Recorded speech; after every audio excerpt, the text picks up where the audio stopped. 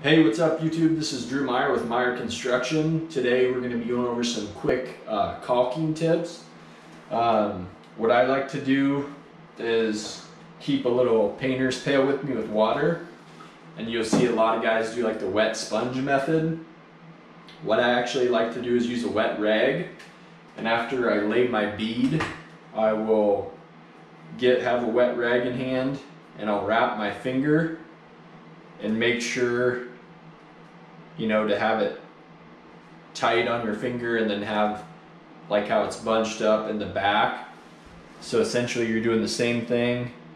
You wrap your finger and then you run that along, and I just have better luck of having the caulk attached to the cloth on each side to get like really clean lines.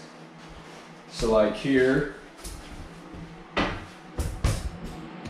on this corner, versus just getting my finger wet and then running it along, then you'll usually see I'll have excess that either gets on the wall or on the countertop.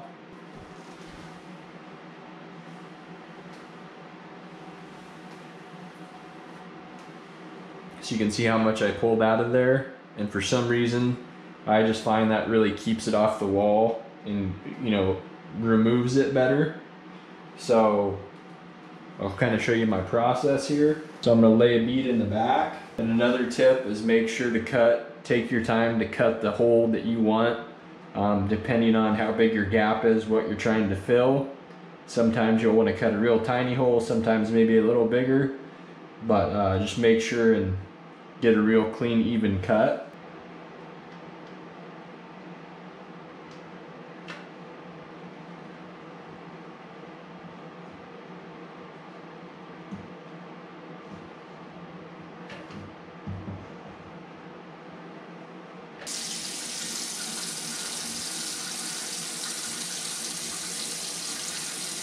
So for demonstration purposes, I didn't take my time. You can see how sloppy that is. It's hard to get back in there. It looks terrible.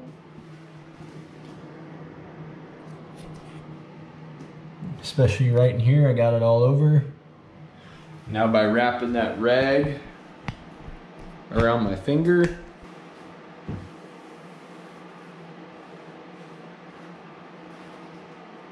and you just, once you get quite a bit, you just change the position.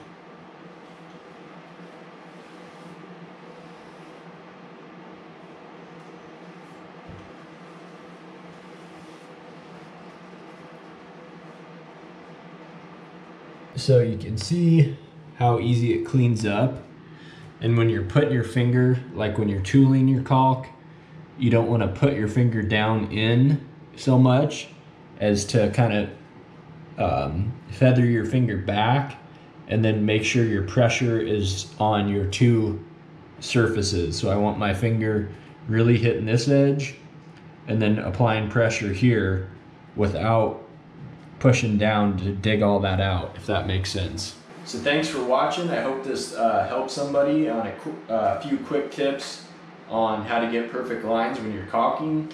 Just remember to don't over apply too much, and then get a good wet rag, wrap it on your finger, and just as that rag fills up, just switch it and keep finding clean spots, and make sure you're applying pressure both to the wall and to the countertop, or whatever your two mating surfaces are, rather than sticking your finger with downward pressure in that groove and just digging all that caulk that you applied right back out.